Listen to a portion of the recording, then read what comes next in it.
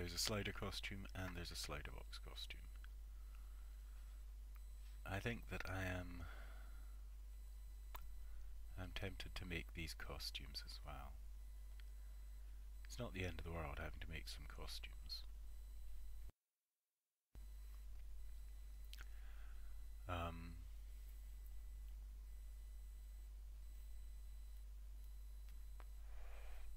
But let me have a think about what these would be like, because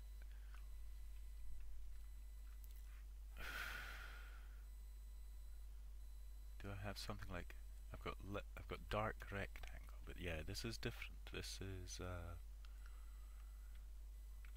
dark transparent costume equals new costume, and a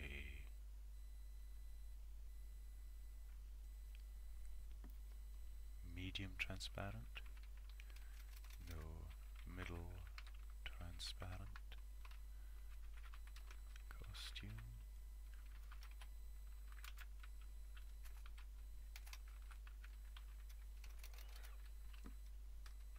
and bright transparent.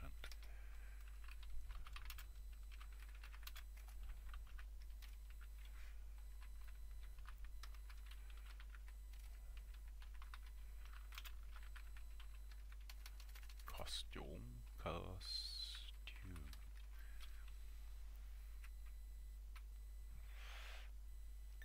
And the color sets, boy, this is annoying having to do this, but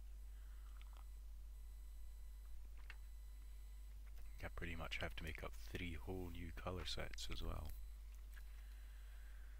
because it's a transparent thing. And I will global, I think I'm just going to call them dark transparent.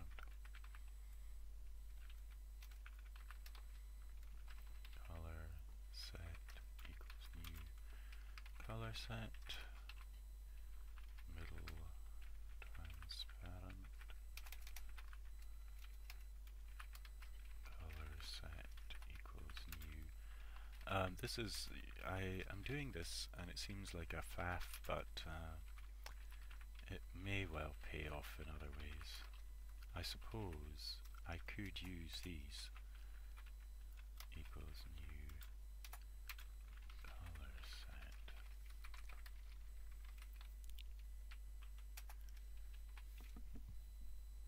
Okay.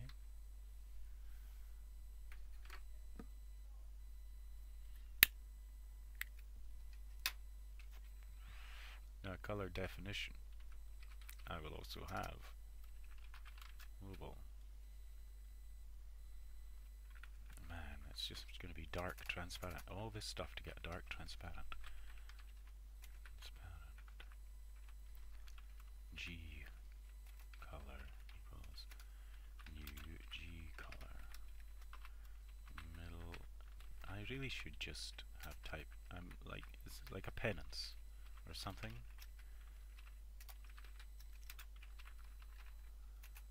Like punishment for myself for making such daft code. Bright transparent.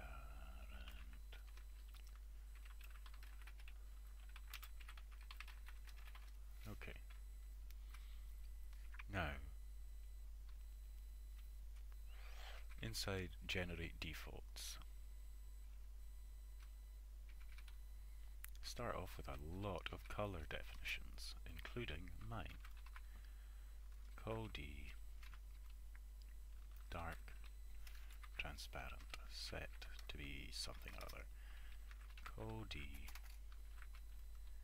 middle transparent, set to be something or other, and call D bright transparent, set to be something or other. For now, I will go to GUI. I will find rect button and I will find this. that is the current color of the rect button, and I multiply it by 1.3 and 2.0 here. So here is the current color.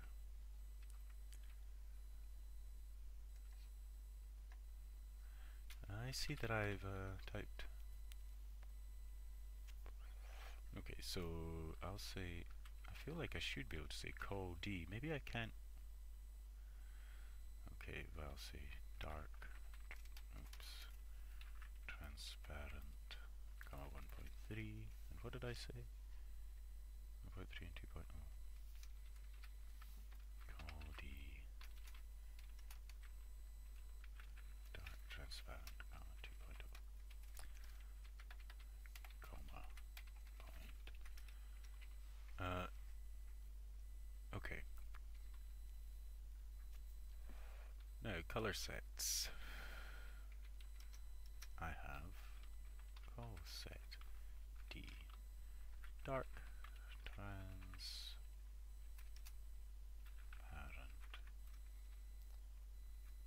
set all, call set D, middle, transparent, set all, call set D, bright, transparent, set all. Now, here is a color set. Mainly, the one I'm fussed about is call D, dark, transparent.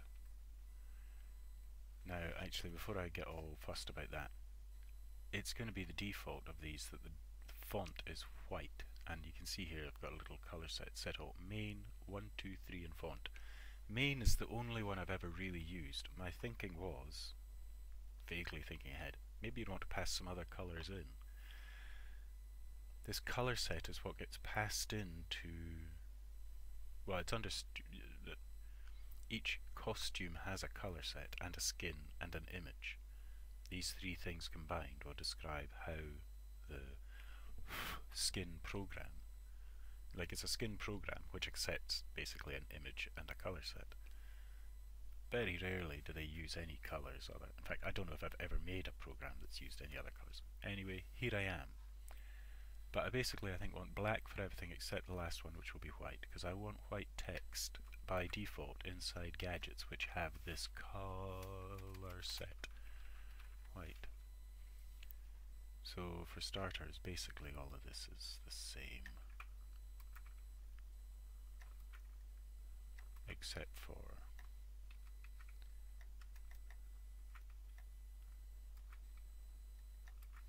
I use the color.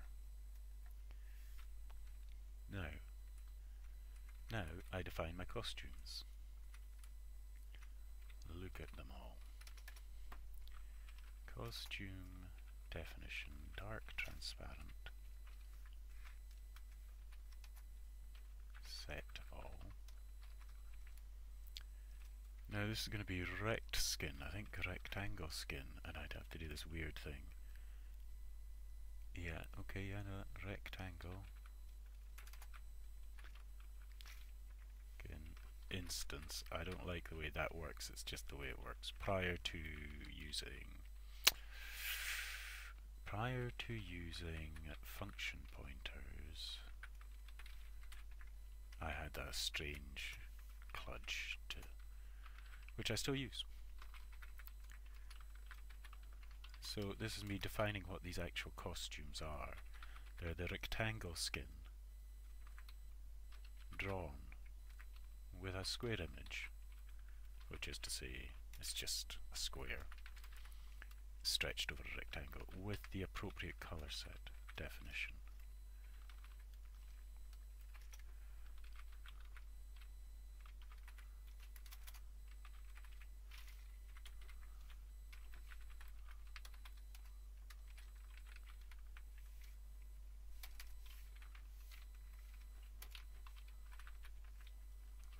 GUI image, square, oops, square, call set D bright that's it. Simple as that.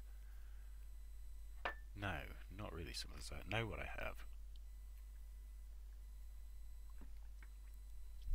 is a new set of costume definitions, which, if I'm right in my thinking, I should be able to just go to rect button, and I could do something like cos d. Like, okay, here's what I'll try and do. I use temp C here, then I draw the text using text color AV. I'll stick with that. I won't bother fussing.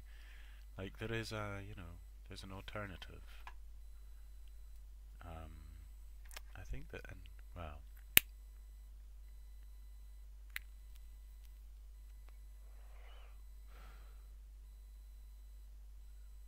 I do need to do something about them being inactive, which I think is going to be. In fact, I think I'll just stick one in. It's quite annoying for me to have to do it, but what it'll be is a color set. I don't need any new, well,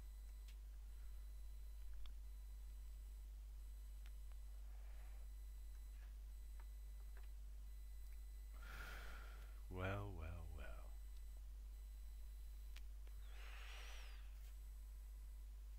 Yeah, I suppose I could just make it, nah, I don't want to make it blank. Okay, I want a new color set, which is inactive transparent. No, this is a color, not color set. I think that what I want is one new color, which is up here, which is transparent.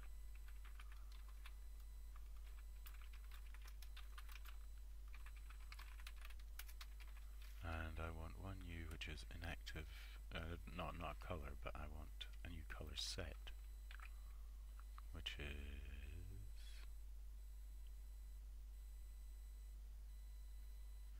inactive transparent.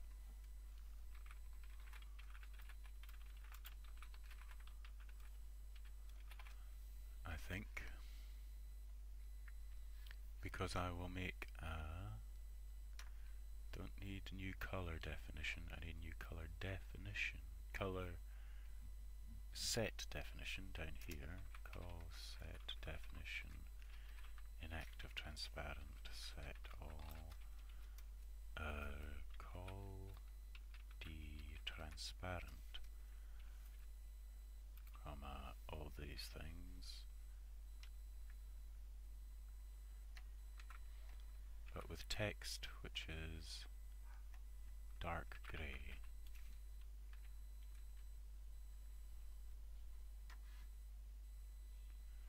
And now, oops, what I'll do, oh, there's something else I need. I need to do cos definition,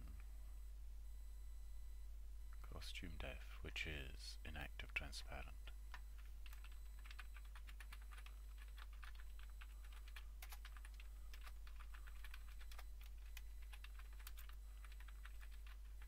Costume.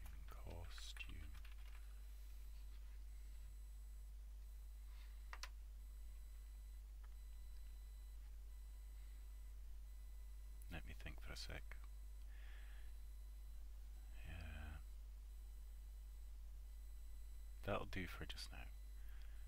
And inside generate defaults, I generate the color set, so now I need to generate the costume definition. Inactive.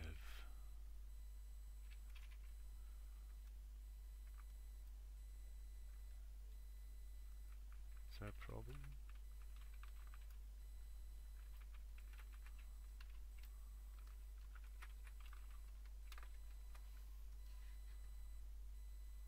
Costume definition.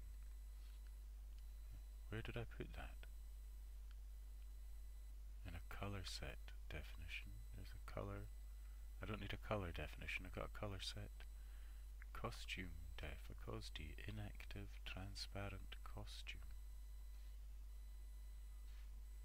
Well, so there's an okay. basically be this, but with the inactive transparent color set.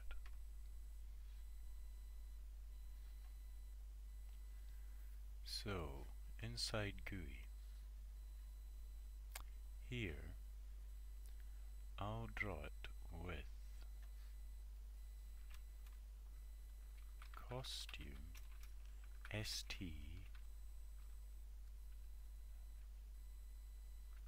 what is it, color, text, font, AV.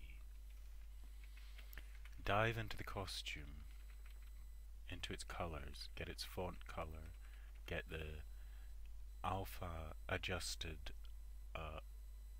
unsigned integer from that font color and pass it into text draw. This will mean that whatever, by using st, which is passed into finish draw just as an integer, that's the state of the gadget, and it's not the gadget state. It's differentiated from the state that I would get returned by requesting the state from the gadget, in that that state can be superseded by the superseded by the inactivity of an ancestor gadget. This gadget may be set to being inactive, in which case it will be drawn with its inactive costume. But its own state may be active, but if it's one of its parents is inactive, it itself must also be drawn and act as inactive. This finish draw still needs called, in case any parts of it need drawn, but to take into consideration the superseded state of inactivity that may come from one of its ancestors, this is required, or at least something like it is required. But now, the icon is exactly the same. Oh, it's using text color, AV. Yeah, so I should do this.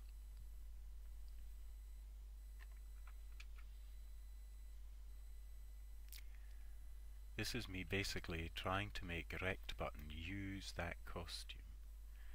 Now, if I'm right, this should no longer be necessary. All I need to do is draw the text and the icon, and actually this is exactly what would happen. So I don't even know if I need finish draw. What is the difference? Basically nothing. So, well, for now I'll leave it, but I don't think I need it. What I do need is I don't really want set color anymore. This is not so relevant as it was. I'm taking it out. This is really about this gadgets. I shouldn't need any of these, or this, really. This is about this gadget's costumes, which will start off with dark transparent. And I'll do something similar to what I do in my button, which is basically take these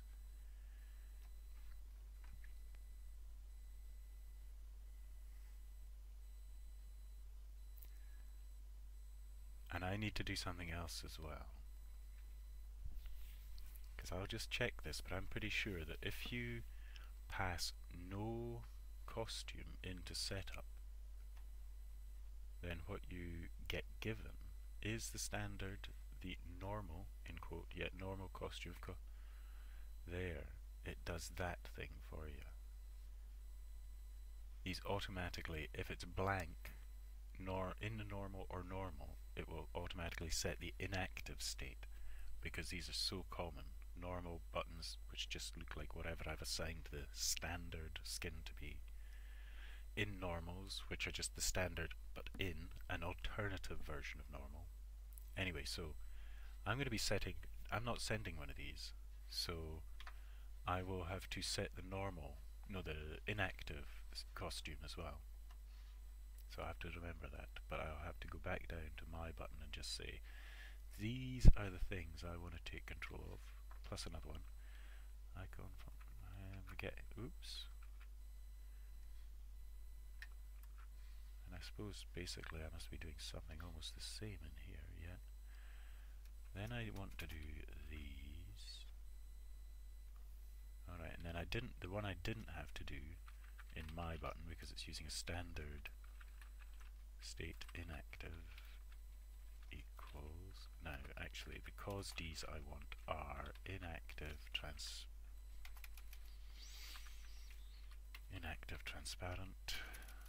and held is bright transparent, pressed, hang on, covered is middle transparent. Pressed can be bloody anything. It will go to bright transparent. It doesn't actually even need something that. It's a momentary, like a frame long state. The only reason it can... hang on a sec. No, yeah, that's right. These don't have in states. They just have... They can go middle, dark, middle, or bright. Now I think that that is... But there's a thing I'd kind of like to do. This bare button, yeah, has nothing. It's blank except dark rectangle and rectangle. I would quite like something that just made a gadget into one that was standard button, or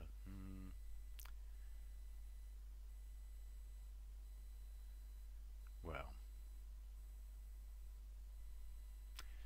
let's have a little look at the slider. Slider new. Costume inactive equals costume slider inactive. Right, it just goes straight for slider.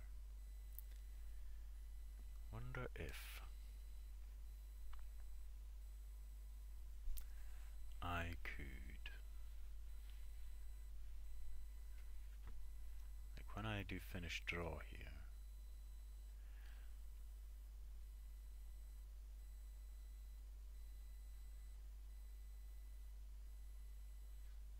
slider box and inactive. Okay. So, it refers to the slider box. What I can do is I could just say, don't use just a default slider box, or do use a default slider box, but yeah, cos D inactive render, that's the little thing. That's the, and you just pass an X, a Y, and a width and a height. Anyway, let's see. So I can just I can make two costume references here, and it is field box active costume equals null, and box inactive costume equals null.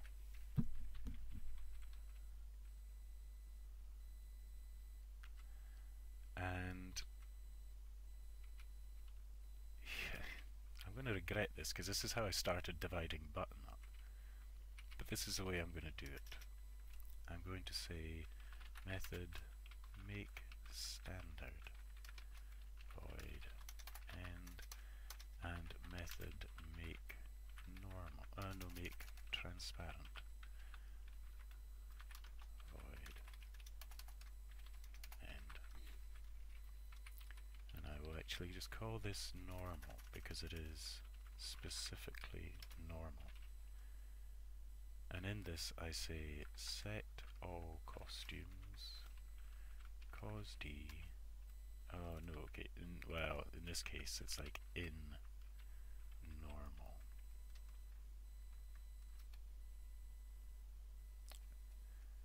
Yeah, because cos D slider is like in normal. I am going to look that up. costume definition in generate defaults. Slider. In skin, square, dark. Yeah. Where are we? In skin, square, standard. So it's, yeah, it's like an in normal. It just uses the in skin. It's just the in skin is that rectangle. So, and the slider box is in skin inactive color. Slider inactive. Interesting. So I have a costume def for that. But anyway. So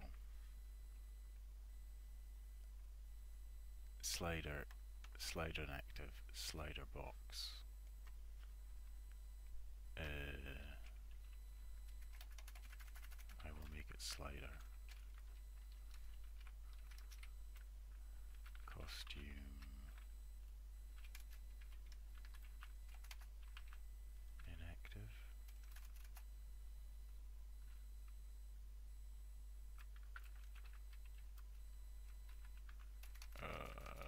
State. Yeah.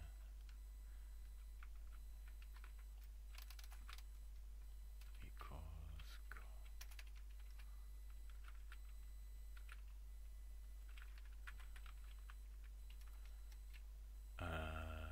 set box. No, don't need set box. But that's great. Am I doing this right? Yeah, I am. And I'm saying box active equals cos d slider box and box inactive. What's the problem here? You've got in state.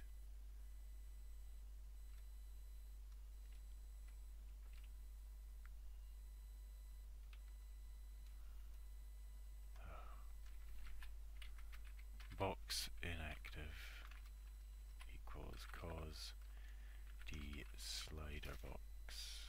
Oh, what do I draw it as generally?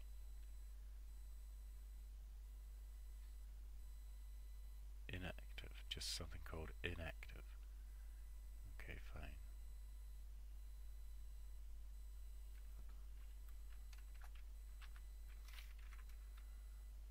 Okay, right, and then down here I need to talk about box active. No, not that. Yeah, box active dot render is what I need. And box inactive dot render. And in make transparent I need to say set all costumes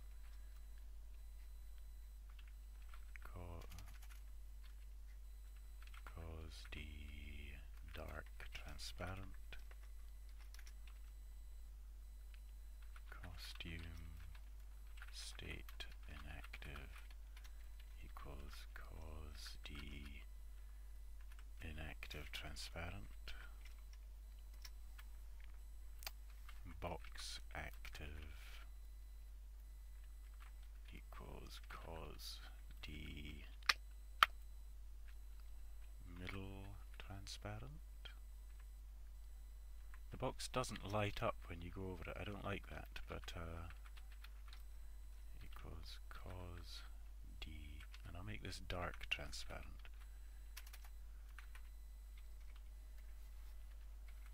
Okay, so now in theory you should be able to call make normal, and here I should be able to say just make normal so that you fill in that the box active and inactive need values. So in my mind I should be able to now just call that. It's not going to be quite great, but I'll have to just have a think about how it goes. Now, in my mind, I should be able to run it and things will look very much the same. It's pure insanity. I can't believe it had no spelling errors at least. Okay, how am I doing time-wise? Bang on 30 and running again bang on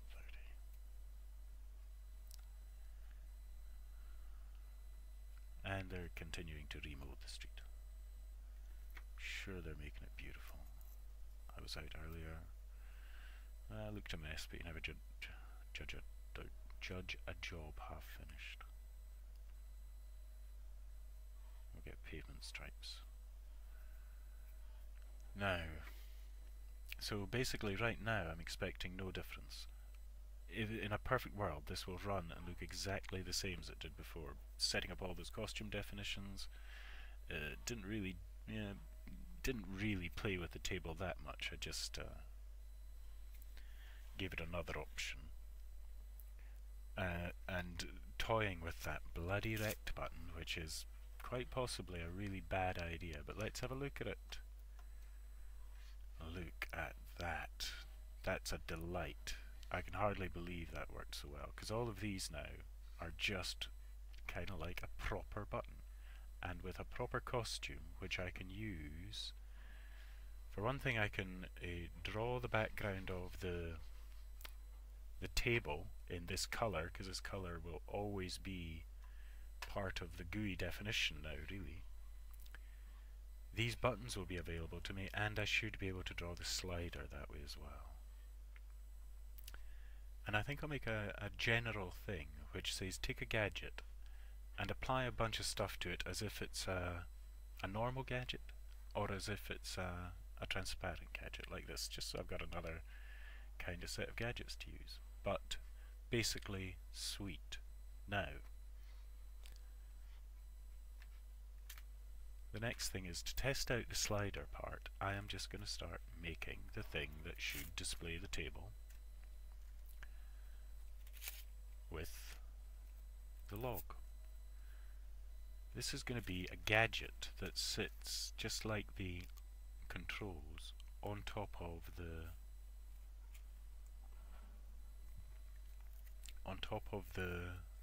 scrolling display with the image. And it's a gadget which I think I'm going to instantiate when you open it, if you open it.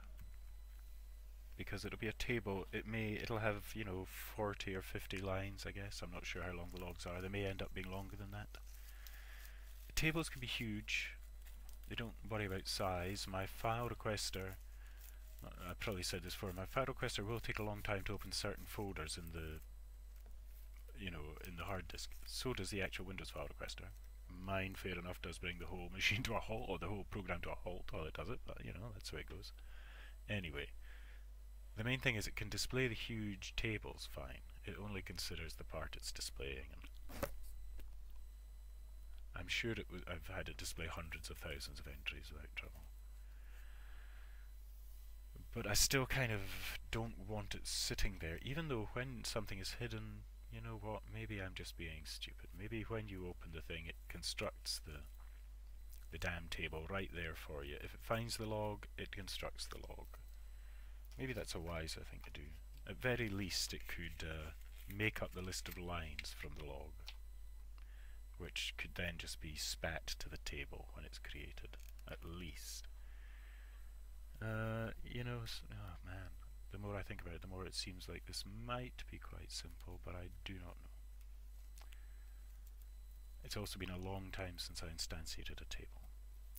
But honestly, for this moment, I think that I'm going to call it success. That's 35 minutes. It's running again. The buttons look totally consistent with how they did before, as I planned. And for once, the plan just worked out fine. And I'm in a better position than I was half an hour ago, because I now have those costumes that I can use, and I'm already using, hopefully, to consistently reproduce those gadgets. So I will make the gadget that contains the table next time.